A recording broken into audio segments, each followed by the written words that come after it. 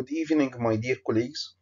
Today we'll talk about two important disorders affecting the kidney, Bartter syndrome and Gitelman syndrome.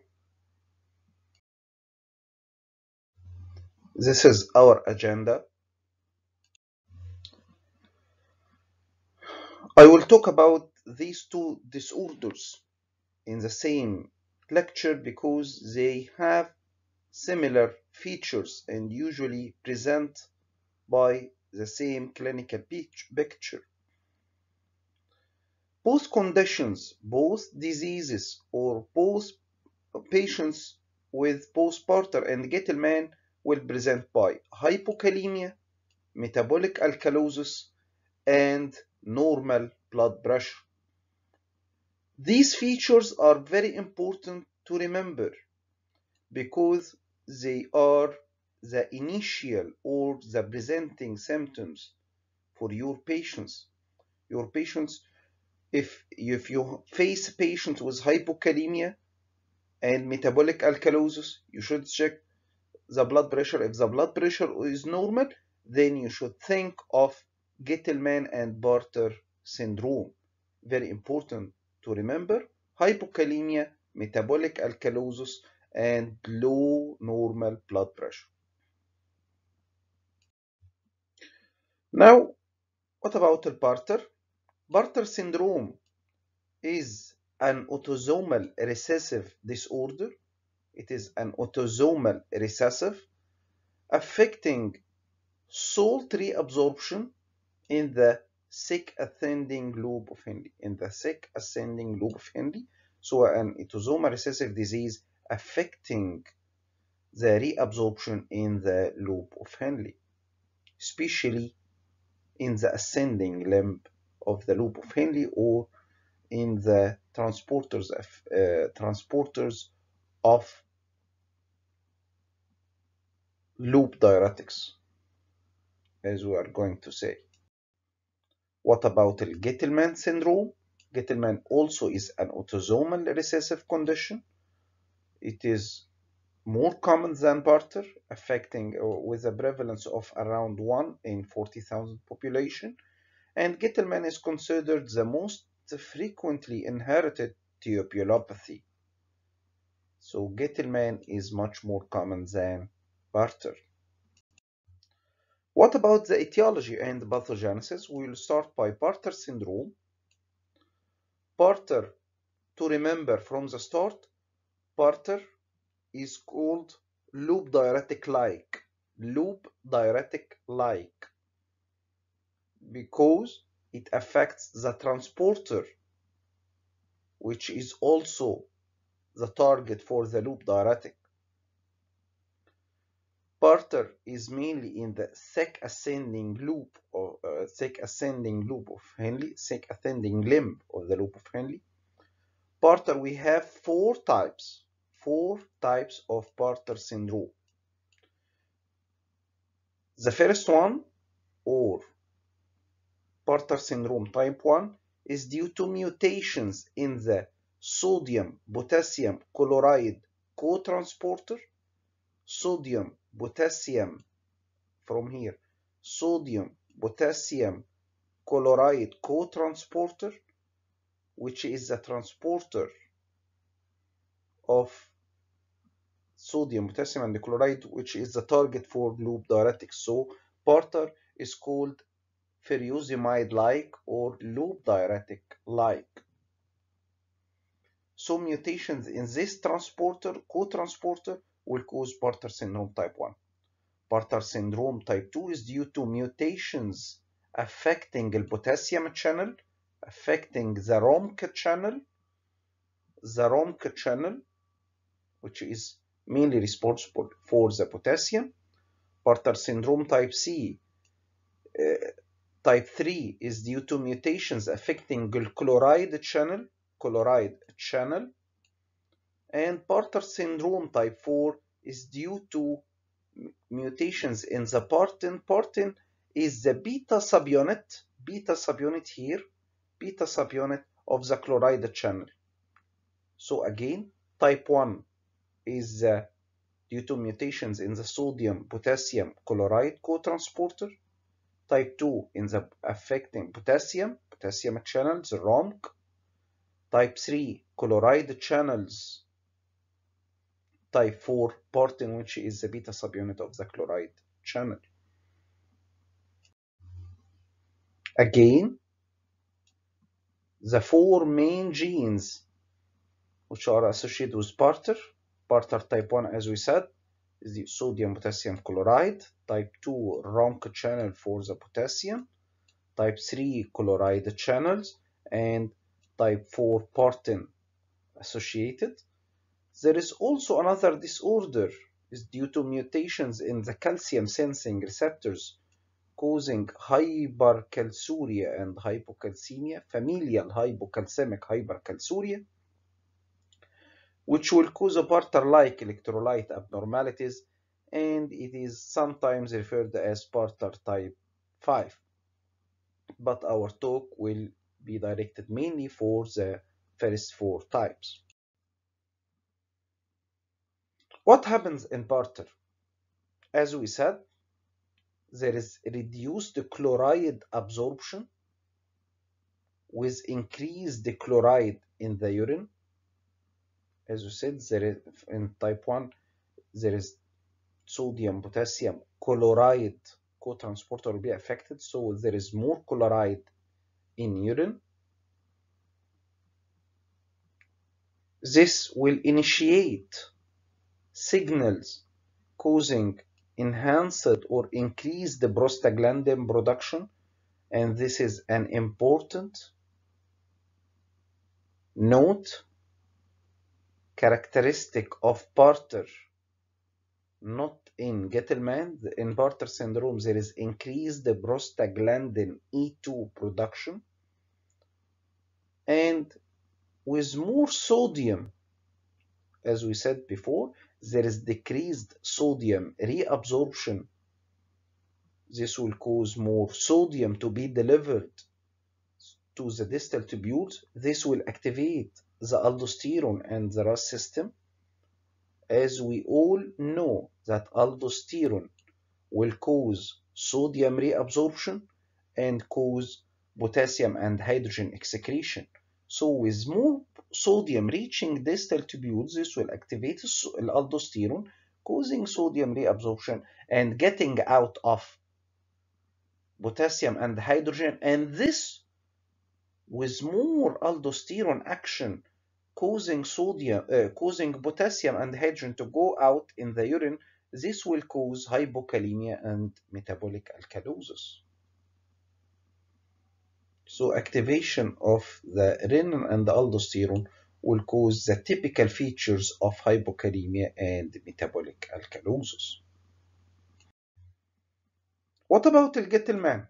What about the etiology and pathogenesis of Gitelman? As we said that Bartter is called a loop diuretic-like, Gitelman is thiazide-like.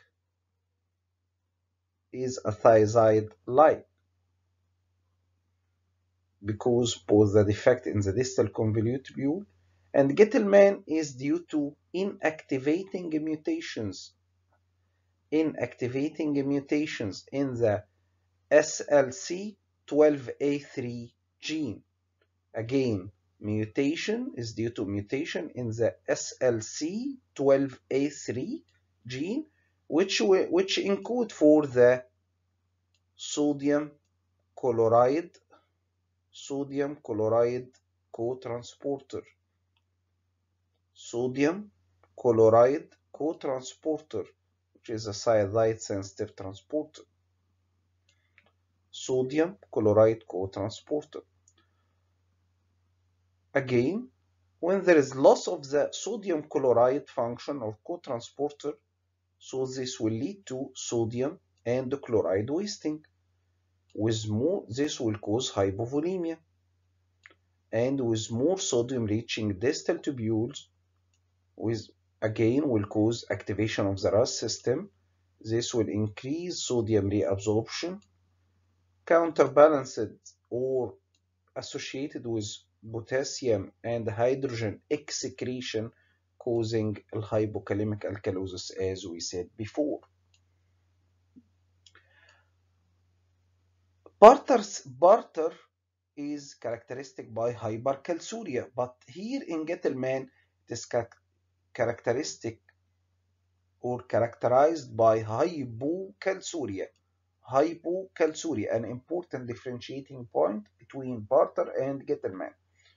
Hypocalciuria, why there is hypocalciuria in Gitelman? It is due to enhanced calcium reabsorption. Enhanced calcium reabsorption secondary to hypovolemia in Gitelman. And also in Gitelman there is more hypomagnesemia. Another differentiating point with Bartter. Gitelman is associated by more hypomagnesemia compared to Bartter, and this hypomagnesemia is due to renal magnesium wasting due to downregulation of the magnesium channel in the kidney, which is called TRPM6, due to downregulation of the magnesium channel in the renal tubules. Now we'll talk about the clinical manifestations of both conditions. We'll start by Bartter. Bartter, as we said, we have 4 types of Bartter.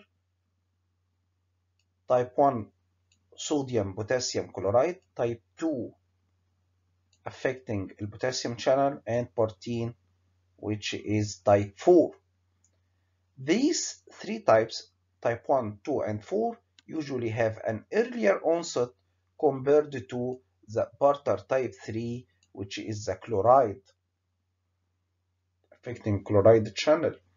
And the first 3 types, type 1, type 2, and type 4, usually occurs during pregnancy of causing what is called antenatal Bartter syndrome. But Bartter syndrome type 3 is usually called classic Bartter, and it usually occurs later in life, later onset compared to the other 3 types. The clinical features will start by the antenatal Bartter. Antenatal Bartter, especially mainly we are talking about Bartter type 1. As we said before, there is salt wasting, decreased reabsorption of electrolytes causing sodium, potassium, and chloride wasting. This will lead to hypokalemic alkalosis, polyuria, high urinary chloride excretion in a newborn, associated with vomiting, and of course failure to thrive, and history of polyhydramnios and premature delivery. We can make a prenatal diagnosis of Bartter by demonstrating that there is high chloride concentration in the amniotic fluid. So a prenatal diagnosis of Bartter can occur by diagnosing high chloride concentration in the amniotic fluid. Bartter syndrome type 2, which is affecting the potassium channels, can have some different phenotype from the previous common antenatal Bartter features. Classic Bartter, which is Bartter type 3, usually occurs later in life, in the first decade of life, and usually present this child or these children present by vomiting, polyuria, recurrent episodes of dehydration due to salt wasting, and of course hypokalemia and metabolic alkalosis. Some cases may present by hypomagnesemia, which can mimic Gitelman. What about type 4, Bartter type 4? It is characterized by association with sensory neural deafness. Sensory neural deafness. Why is there a sensory neural deafness? Because these chloride channel usually are present also in the inner ear. And we said before that Bartter type 4 is due to mutations in the partene. Partene is the subunit of the chloride channel, is the beta subunit of the chloride channel, which are present in the ear and kidney. So Bartter type 4 is usually associated with sensory neural deafness, an important feature. What about Gitelman? Clinical manifestations of Gitelman. Manifestations or symptoms in Gitelman, usually there is a wide variations, but most severely affected patients have a decreased quality of life. Again, we have a salt wasting state with hypokalemia, severe hypokalemia in some patients, severe hypokalemia, metabolic alkalosis, and hypomagnesemia. So manifestations will be related to these electrolyte abnormalities, hypokalemia and hypomagnesemia. So these patients usually present or complaining of muscle weakness, inability to work for a long periods, salt craving, and polyuria. And of course, some arrhythmias can occur due to hypokalemia and hypomagnesemia and tetany. Also, chondrocalcinosis and some calcifications can occur, and the laboratory investigations will reveal hypokalemic metabolic alkalosis, hypochloremia, decreased chloride, and the characteristic of Gitelman, hypocalciuria and hypomagnesemia. Hypocalciuria and hypomagnesemia. Also, it will be associated with increased, as we said before, we have a state of salt wasting. There is increased urinary chloride, urinary potassium, and urinary magnesium. And of course, as we said before, blood pressure will be in the low normal range. Low normal range. What about diagnosis? How we reach a diagnosis of Bartter and Gitelman disease? You will start by hypokalemic alkalosis.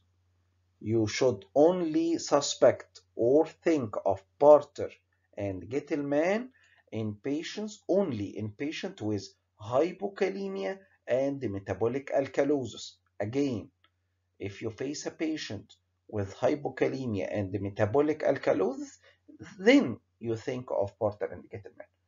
In patients with hypokalemia and metabolic alkalosis, what is our next step to reach our diagnosis? We should check the blood pressure.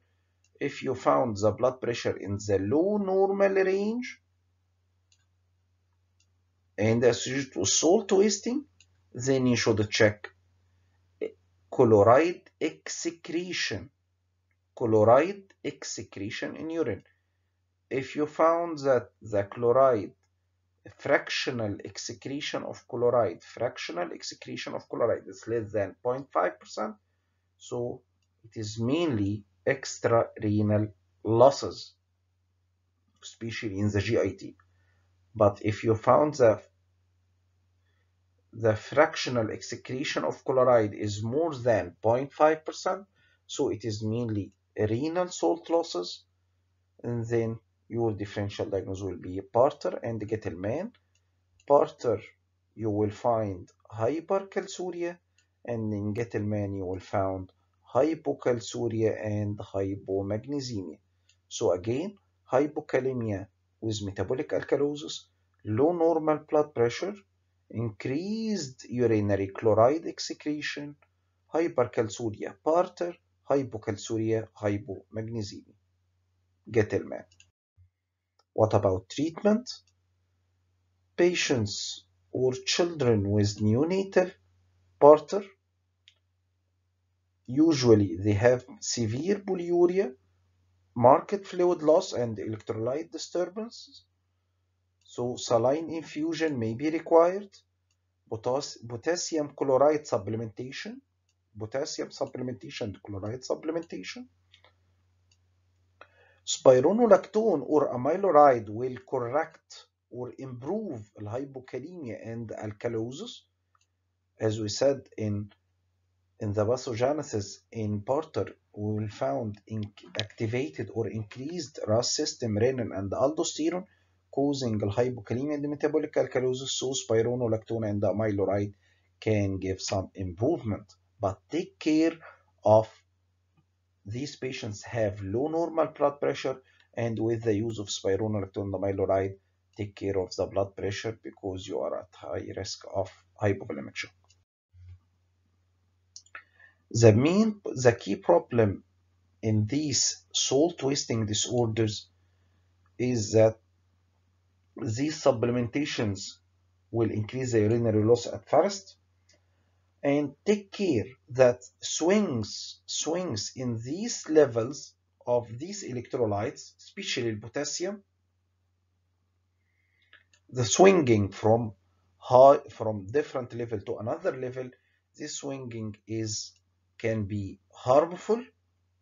So the best protocol is to give small and more frequent administration of these supplementations. So you can give these supplementations in a smaller doses and in a more frequent fashion.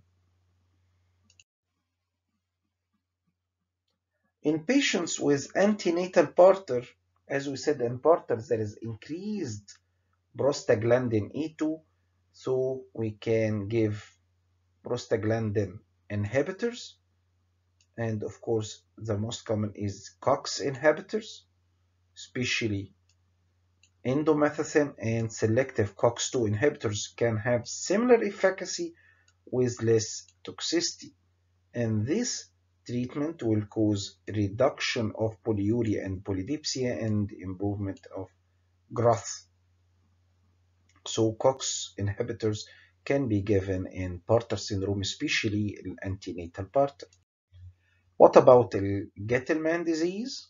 Treatment of Gitelman. Again, Gitelman is salt wasting disorder, so the treatment will focus mainly in the electrolyte supplementations. The most important is potassium and magnesium supplementations, but take care that these supplementations of these two electrolytes can cause diarrhea and abdominal discomfort. So take care during this supplementation.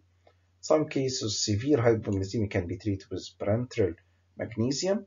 COX inhibitors used in Bartter are usually not helpful here in Gitelman, and potassium-sparing diuretics as used before in Bartter can be used here also in Gitelman, but also take care of the blood pressure. What about the prognosis? Prognosis, we will start by Bartter. Severe complications like intracranial hemorrhage and bronchopulmonary dysplasia are typically seen in patients with antenatal Bartter as a consequence of extreme prematurity, and also there is a spectrum of the severity of the electrolyte disturbance, and severe complications like arrhythmias, paralysis, rhabdomyolysis, and apnea can occur due to severe hypokalemia, of course, mainly, but with treatment or supplementations and correction of these electrolyte deficiencies, usually there is improvement in the clinical features. What about the prognosis of Gitelman? The long-term prognosis for the heart and kidney and for the general health is good in Gitelman patients, but some patients can complain from impairment of their quality of life due to these electrolyte disturbances. To summarize, as we said, the inheritance of Bartter syndrome is mainly autosomal recessive. Autosomal recessive in type 1. Bartter syndrome type 1 is due to mutations, gene affected here. The gene affected and this is the gene localization for each one. Type 1 Bartter syndrome is due to mutations in the sodium potassium chloride, in type 2 in the potassium channel ROMC channel, type 3 is a classic Bartter in the chloride channel, and type 4 in the beta subunit of the chloride channel, which is a protein, and it is associated with the sensory neural deafness. And Gitelman also is an autosomal recessive condition. It is due to mutation in the sodium chloride transporter, and Gitelman is called thiazide-like, and Bartter syndrome is called loop diuretic or furosemide-like. Again, to diagnosis, usually we suspect a patient with hypokalemia and metabolic alkalosis and with low normal blood pressure, with increased chloride excretion. If there is hypercalciuria, it is Bartter. If there is hypocalciuria and hypomagnesemia, it is Gitelman. Treatment mainly is by salt supplementation in both conditions, but in Bartter, COX inhibitors can give some hope, especially in antenatal Bartter. This is a table of differentiation between Bartter and Gitelman. As we said, Bartter syndrome, neonatal and the classical, usually present earlier in life, neonatal, of course, and neonatal period, and the classic Bartter in infancy and children, but Gitelman usually later in life. Maternal polyhydramnios and polyuria and dehydration are usually more common in Bartter, and it is rare or absent in Gitelman. Growth retardation more in Bartter, because Bartter is much more severe.